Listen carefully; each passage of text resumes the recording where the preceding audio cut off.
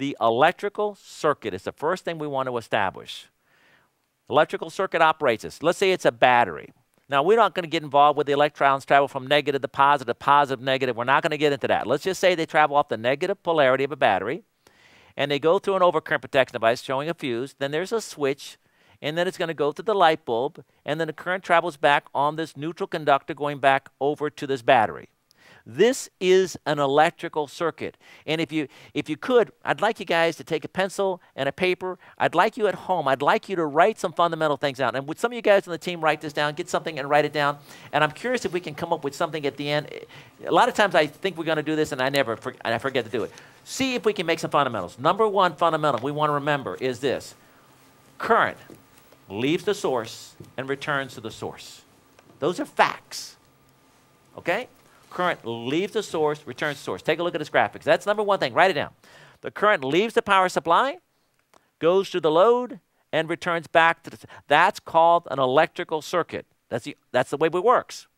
Now, alternate current works off of this. That is that if you move a magnetic field through a conductor, that will cause the electrons to be moved in a closed circuit.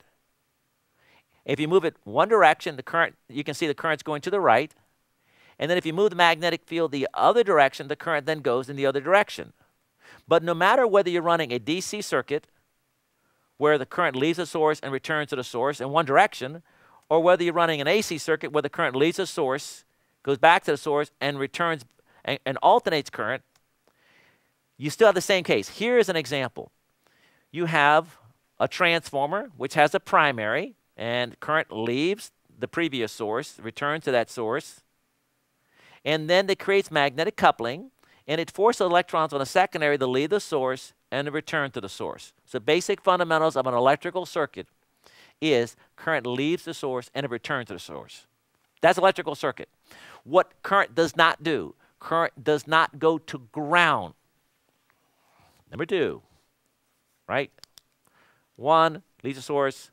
Number two, current does not go to ground. It goes to where? Current leaves the source, returns source. We're not talking about lightning protection. We're not talking about utility distribution systems. We're talking about, hey, it's a 120-volt circuit. It's a 122, 277, 480. It's just an electrical circuit. It leaves the source. It comes back to the source. That's the way it works. It's not going to ground.